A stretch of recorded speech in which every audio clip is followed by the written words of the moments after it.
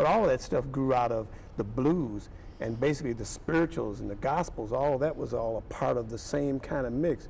Because it was always very interesting to me, like when I first started playing jazz, how some of the older people in the African American community there would be talking about, oh, you're playing the devil's music, and to me it's never been any different. I mean, the text was the only thing that was different. Mm-hmm.